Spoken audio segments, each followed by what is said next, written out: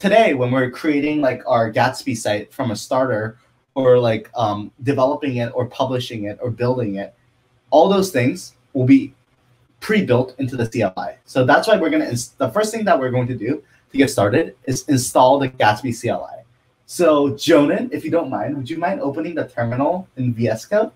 And I would love to do that. I was just thinking what I should probably do is open the terminal. That will eventually become clear to me how to do that, because I use Vim instead of VS Code. But I figured it out because there's a whole, all right, there's a drop-down menu. For those watching at home who can't see the drop-down menu because it's off screen, it's one of the menu items. It says terminal right on it, and you click new terminal.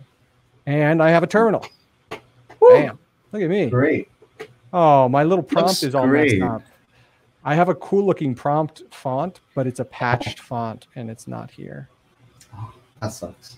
That's all right. So, yeah. So the first thing you need to type in is npm space install.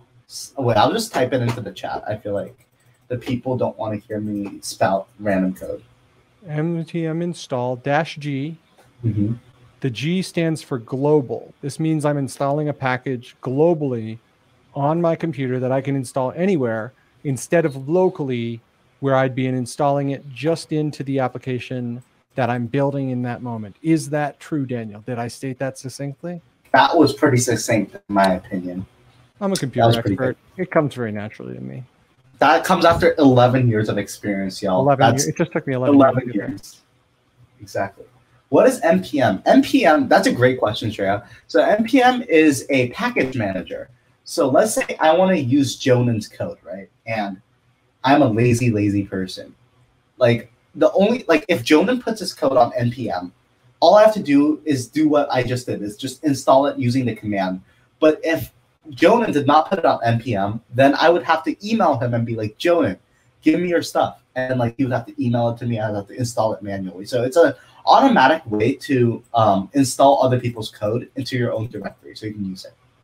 And then the next thing we're going to do is, using the Gatsby CLI, we're going to create our new site. So the CLI will just create all the configuration things for us, so we don't have to do any of that. So I'm literally following the tutorial that I posted earlier, the quick start of using the Gatsby CLI. So this would be great. But instead of naming it Gatsby site, I'm going to name it Jonan's Bakery. Gatsby is a JavaScript framework that was designed for websites to get super fast, because normally, like how most websites work that are not static, is that basically once you like type in, for example, www.danielkimsbakery.org, it will actually like query the server, and the server has to talk to the database and all these different sources to actually put together that website for you specifically. So that's why it took forever. So once you go to those pages that takes like 5 seconds to load, you know why. It's because it is trying to build it at the same time serving it to you, which takes forever. So what Gatsby does is it does all of the, so what type of components would be changing? It was dynamic. So basically, the components themselves do not change. What changes is the data source. So what Gatsby does is it pulls in different like sources of information through third-party APIs. So the components don't change. It's hydrated by different types of data. I think Steven asked a follow-up about like, if you want to make a dynamic site from an API, what would you use? So yeah, so today, if we have time, we're going to get to it. If not, it's going to be the next stream. So basically what you do is that Gatsby uses something called GraphQL to source their data. So like an example of what you could do is that you could use something called a headless CMS. So these are services like Contentful or a Strappy. There's like 25 dozen of them. I work for a company that makes one. It's called Forestry. And basically, if you change the data in that other service, you can actually have it connected to your front-end code in Gatsby. So it's always synced up. So it's dynamic because you can change the content on your website through another service that plugs in through an API. So the first thing that we're going to do, so this is really, really good if you want to do something called JSX, which is inserting HTML within your JavaScript stuff, is define your HTML stuff in a constant variable. So that's like very standard practice in Gatsby. So we can just do that right now. So it's const, name it whatever you want, equals, So we're going to use the arrow function in ES6. So it's going to be, let's do like the parenthesis, like without just the regular parenthesis. No, not curly. Just regular parentheses. And wait, could you like zoom in for the viewers? Because I don't think you can like see. I think you meant to say enhance. Enhance. Enhance.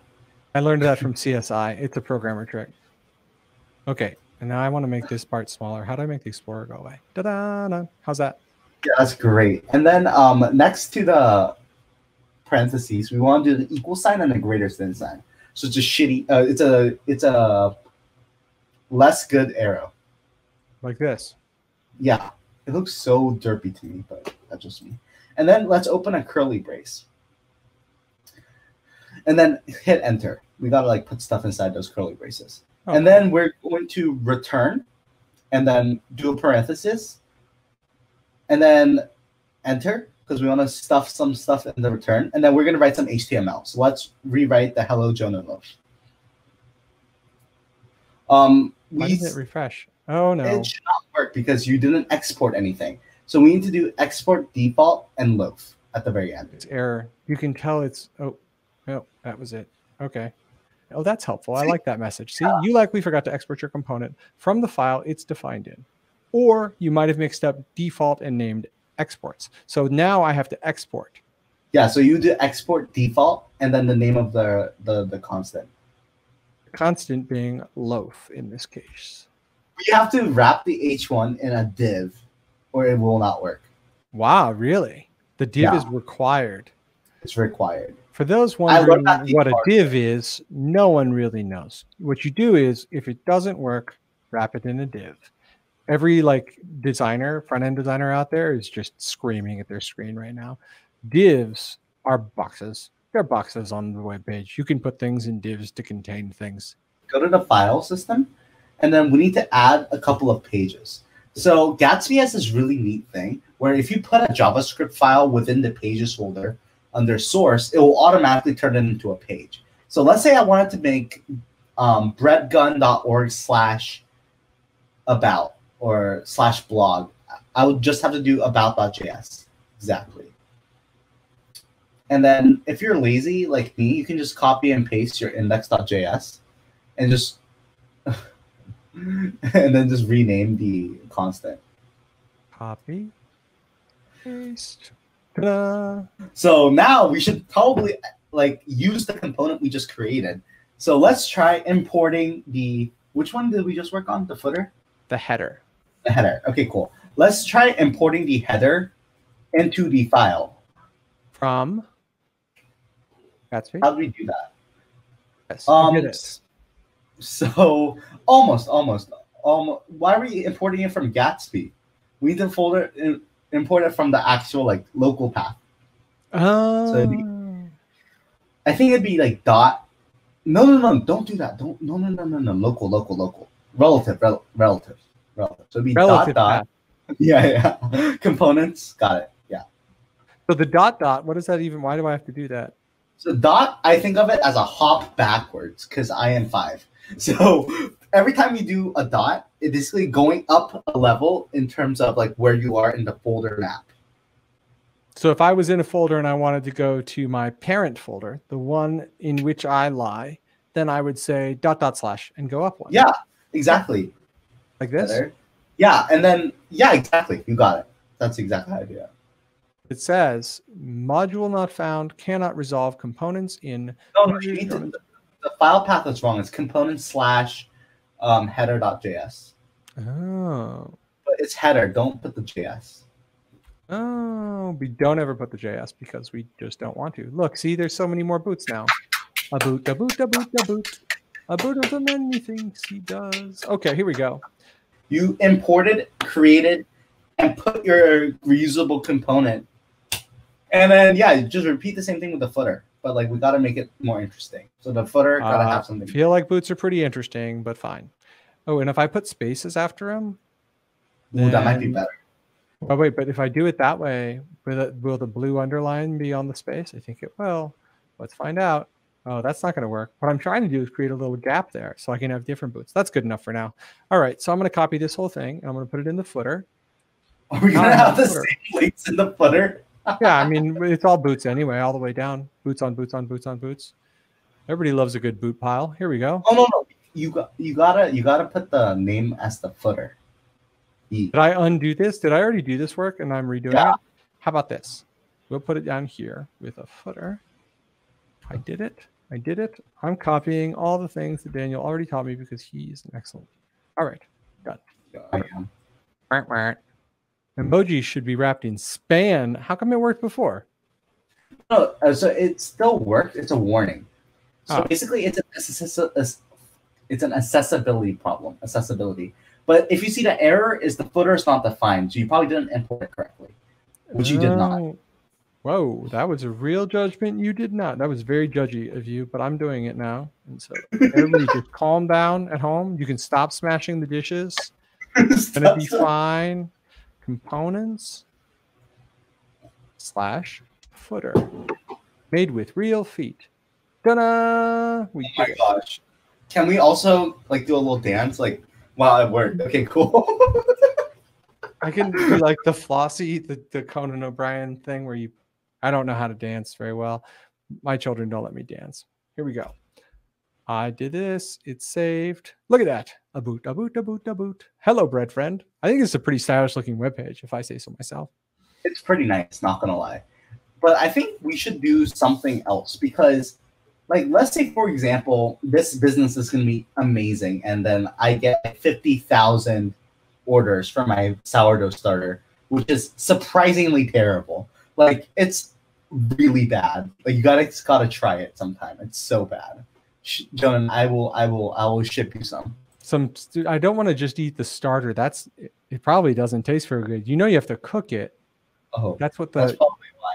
This is exactly why you should not be in charge of breadfriend.com. It's a good thing that we're co-founders. You don't ever want to be a solo founder. People watching at home, you need two perspectives. How do I do this?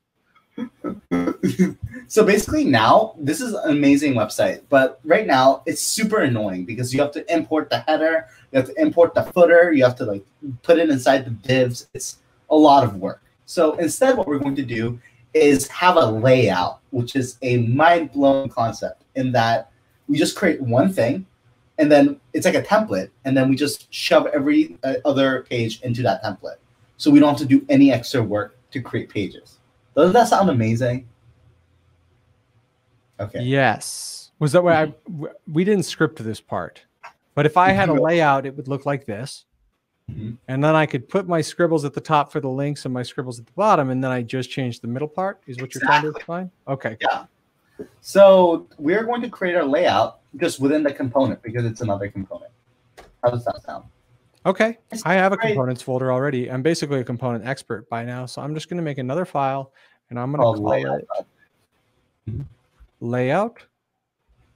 Layout.js, sorry, not layout.div. What am I saying? Layout.div. Hey, all right, we did it. Oops. And with layout.div, we're going to get into some advancement of advanced studies, okay? Because there's some advanced React that's going to go on here. So we're going to import React like normal, and then we're going to define a constant variable called layout. But we're going to pass in properties, which is super cool. So wait, import the stuff.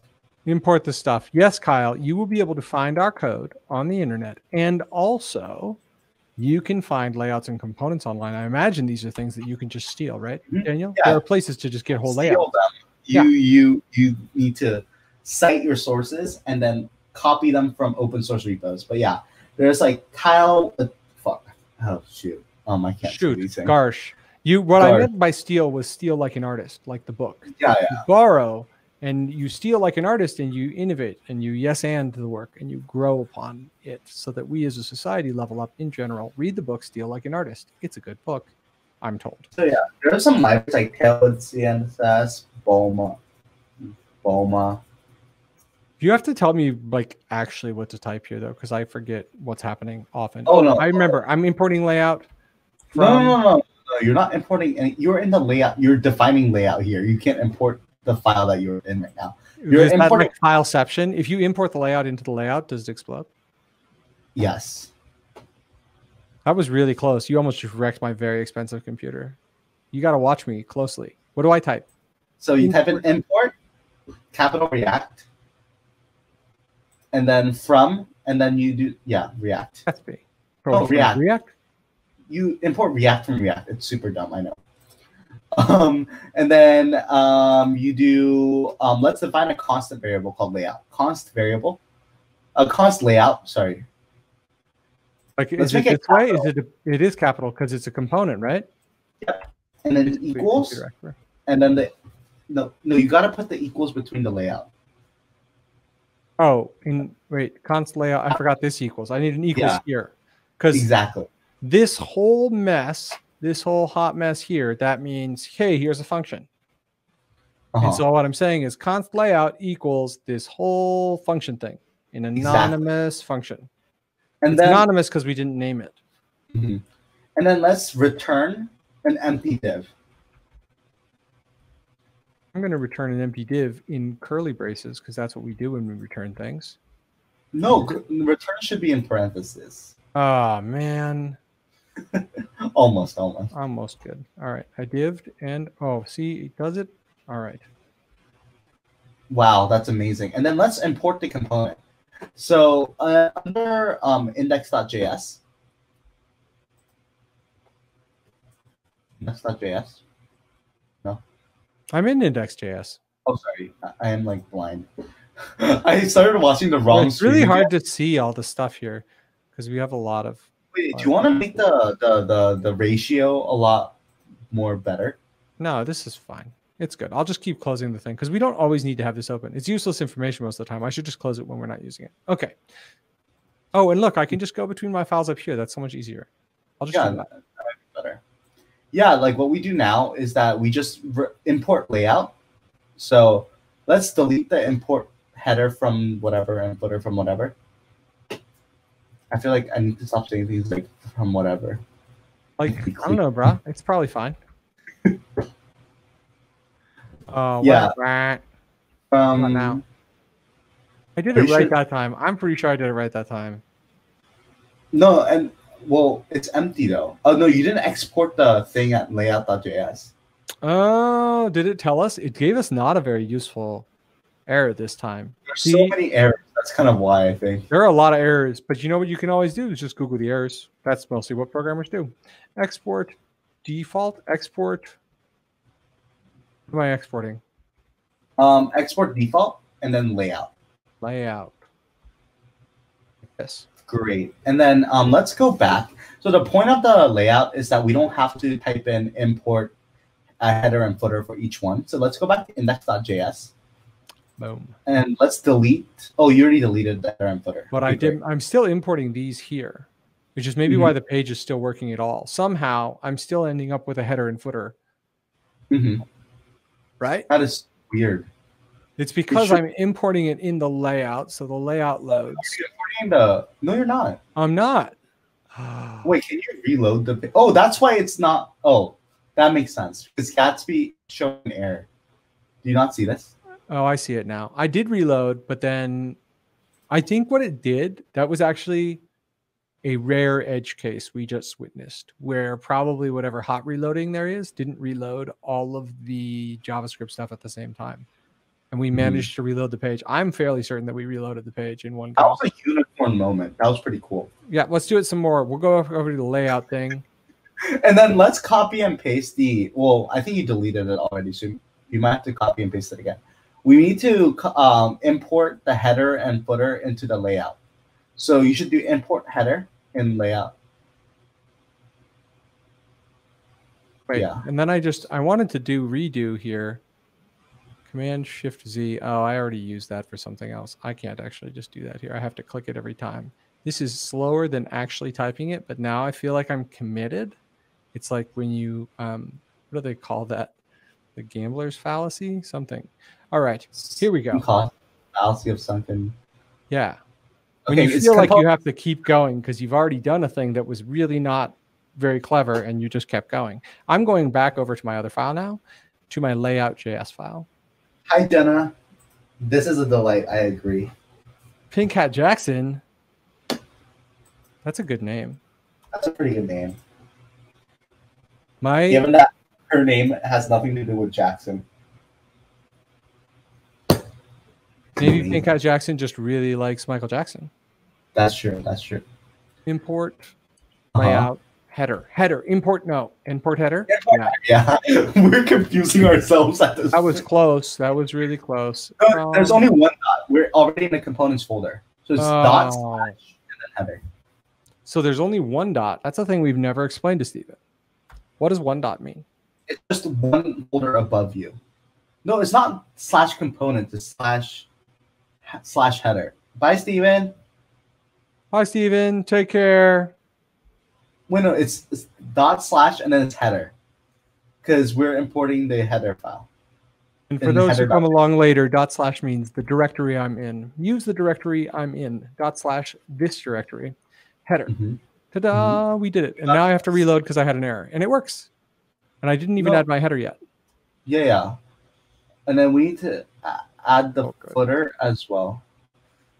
You gotta put it inside the div. I have to put it inside the div because everything must come in a div. I really need to enable my Vim shortcut mode and turn off this thing where it auto closes tags for me because that's it's doing it. Oh, it's doing it twice because your cursor's in there with me. Oh, I think I'll just log off. I think no, you can stay in here. Stay in here because you have to fix stuff. If we need, it could be an emergency. No, it's okay. You got this. And then let's do footer as well. I do it in one like that, or do I have to have the actual double thing? I think I no. You have to do it in one. You can do both. Doesn't matter. Really? The error is different. It doesn't have to do with this. Yeah. And then let's do footer as well.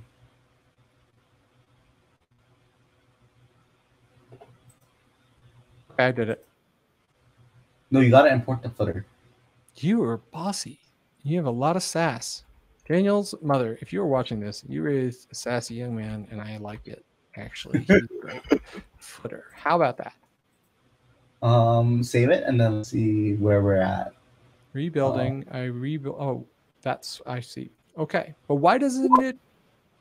Oh, it doesn't duplicate it because I deleted it from the other page. Did we already delete it over here? No, see? Busted. It's in two places. That's so weird. Let's delete the header and the footer. Wait, how are we using the...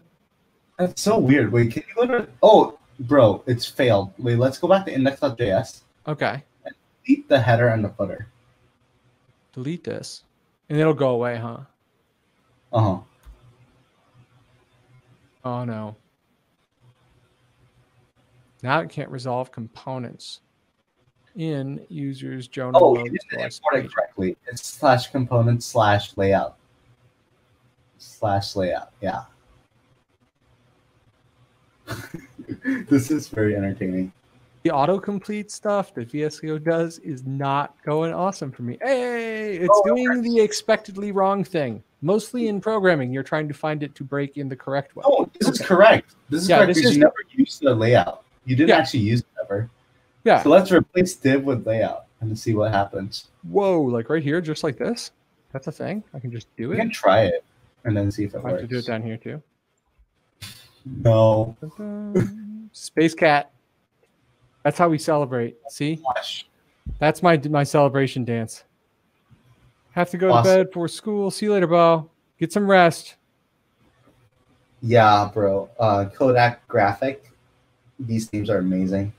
Yeah. They're really confusing. The pathing stuff is very confusing. But just to reiterate, if you're in a directory right here in components and you want to go up one and you're looking for a file that's in source, then you would go ... I went up. And then if you want to go down, you would just go components. So if you're in source and you want to get something that's in components, you would just type components /. And if you're in components and you want to get something in source, you would go ... and that would just be here. You wouldn't have to say ... source because ... itself is a shortcut way of saying go up one. ... is go up one. And ... again would take me to JonanLoaf. And then we're going on next week, by the way, Kodak Graphic. Graphic. We're going over Gatsby Sharp and Gatsby Image next week. So if you stick around next week. I thought that you were explaining that I was explaining the directories and that was unnecessary. But can we spend next week on directories? I just want to keep doing that thing I was just doing for the whole 2.5 hour stream. Wow, that's a very long stream. Wow. It's going to be great. Okay. And then okay, but I would really want to display hello bread friend, right? And we're not getting to display that. Why doesn't it show up? Yeah, because let's go back to layout and see what happens. So in layout, it literally just tells it to display the header and the footer. It ignores everything inside. So we have to use this React tool called properties. Bum. Okay, this is so low budget, guys, that I have to add my own sound effect. It's amazing. So if we want to put something in it, what we have to do is we have to pass in some properties. Woohoo! So if you want to pass in some properties into the layout thing, what we need to do is type in inside the sorry, what am I saying? Inside the parenthesis, we need to type in props. That's what we're importing. Props, and that's built in parentheses up here. Yeah, exactly. And then between. All right, just keep talking. You don't have to. I don't know, mind what's going on. I think this needs like a moment of silence. Props it like it's hot. That's funny. Mm-hmm. Oh man, I'm good at jokes. Okay, here come the props. And then yeah, between header and footer, let's do a curly brace and then type in props.children. Ooh. All of the children. And this is going to get all of the props children. Children, mm-hmm. Yeah, I think it's illegal to use children as props, like just to like make them stand on the set. Be like, you can't move. You're definitely... I don't know, man. Wait, did we just do it? That was it? Did it. That's an advanced React at work here. That doesn't make any sense. Should I explain what's going on here? Yes, Dan. Oh, great. Okay, cool. So everything inside, so when you wrap something with the layout, everything inside of it is considered like properties because you're basically passing in information to a particular component, right? So yeah, basically by putting the thingies inside of the parentheses, you're being like, hey, bro, this component is complicated. It's not defined by how it looks on the outside. It might have something on the inside that makes it a special component. And then what you can do is you can use that, like all the details that are like that the div is that the thing is sorry. So the whatever the components is wrapping, right? The inside you can actually access that information through like accessing its children. If that makes sense. That makes literally no sense. No, I think what you're trying to say is that the props wrap the props with the props in them, and then there's children, and then you type children, and then did I get it?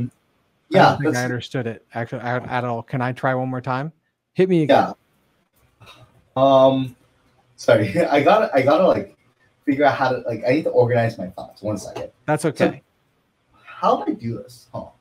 How do you explain props.children? Props is coming in. I can see where if this is a function, we talked about this being an anonymous function, insofar as I'm then passing a thing in, that makes sense. It says it's a parameter. When you give a parameter to a function, it's like saying, here's the thing. But in this case, it's saying, hey, whatever you're handed, call it props, right? So I could call this dog if I wanted, as long as I call it dog down here. And then I have dog children, like exactly creepy hybrid beasts.